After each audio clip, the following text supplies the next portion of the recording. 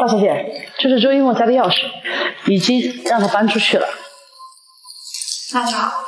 对了，等这件事尘埃落定后，就去接妈妈出院吧。还有我爸，最好不要让他们见面。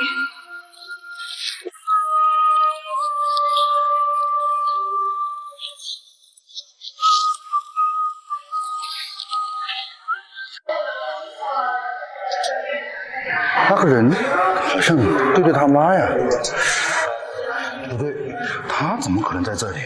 这一看就是个高级病房，也不是他能住得起的。就他那样，可能已经穷死在外面了。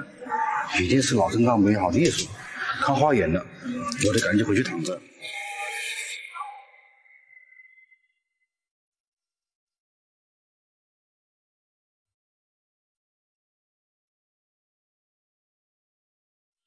现在唯一能和我们财力抗衡的就是琥珀地产集团，但是据说他们的烂账很多，压了一堆官司。如果真的要打商战，他们未必能赢我们。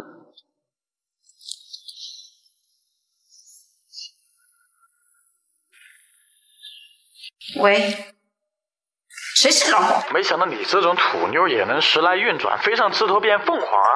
让我看走了眼，咱俩现在还是夫妻关系。我问你，要钱是天经地义的，你马上给我准备3000万，我就和你离婚，永远不出现在你面前，也不会去找儿子，否则你别想好过。你又在动什么歪脑筋？如果你对我不客气，我也不会客气。我已经放过你那么多次了，你要是再有小动作，我就会报警。行啊，走着瞧。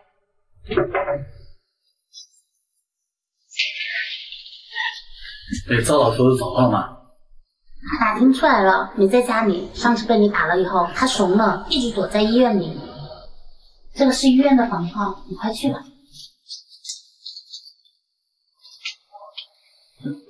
好，他俩关系也不怎么样，他都舍得跟那个老头花钱。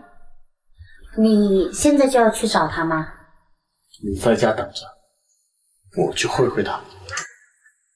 也不知道他的门口会不会安排保镖在那里守着。那老头没那么金贵，谁会在公家的医院设立私人保镖？也对，但是你凡事当心一点。我知道，放心吧啊。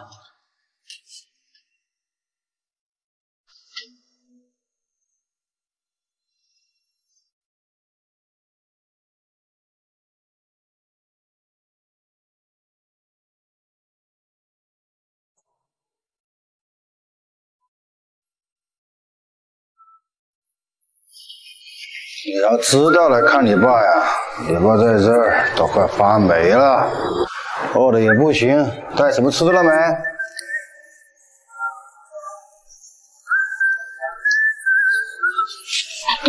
你还敢来？打死你个小兔崽子！打死你个小畜生！打死你个小畜生！爸，你小畜生绝对不还手！多新鲜！今天太阳打西边出来了。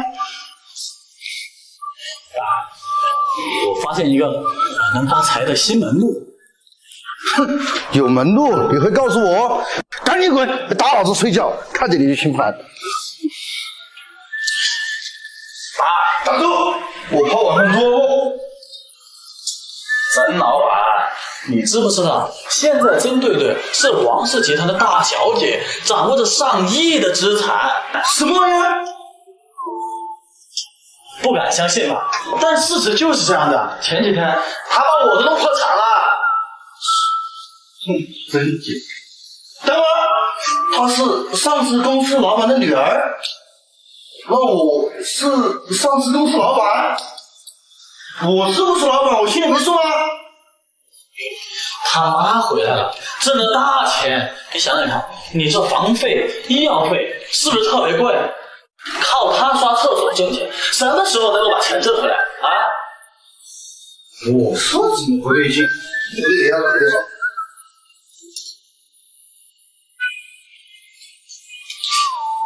他不会跟你说实话。不开免提。对对，那个医药费那么贵，你是怎么交代？哦，我怎么听说你妈回来了？嗨，就别人瞎说，没事儿，你听听就可以了。我以为你知道了。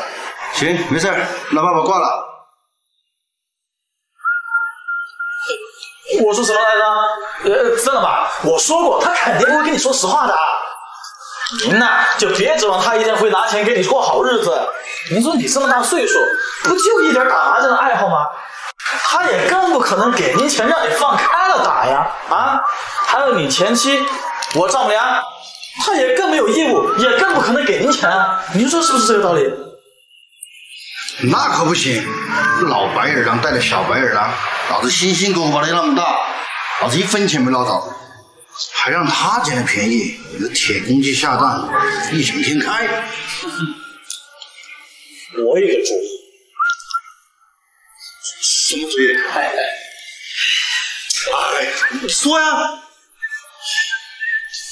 就是你得配合我演一场戏。别说演戏，有了钱，咱俩就是亲兄弟。有你这句话，我心里就踏实了。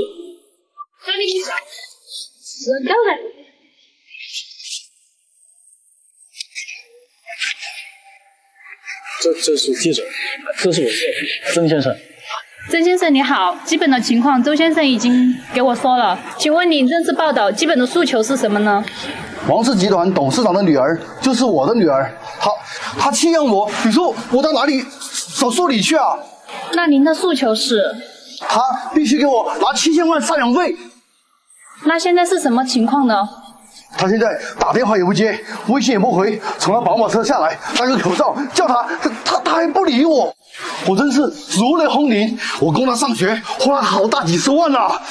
为了她有个好前程，我到处借钱。现在到我老了，还没有我女婿孝顺呢。人家都知道，隔三差五给我点烟酒钱。她呢，我养那么大，连结婚都没叫我去。你说我养她这么大有什么用？哎，爸，你别难过，小心身体啊！我说过的，我那个房子随时可以借你过去。可是郑队的他不愿意啊，他不同意他过去啊。这是他的父亲，他有话语权，我没话语权，我没办法呀，我说破了天，他现在攀上高枝了，有钱了，就没我这个爹了都，说出去都丢人。但是我这是血缘啊，哎，算我倒霉，我会摊上你这种女儿。爸，我说句实在话，有一点你女儿比你强，那就是比她狠。这一点她得像她妈冷血，不像我。你女儿，我老婆10个你都没有她狠啊！真是的，养不教父之过。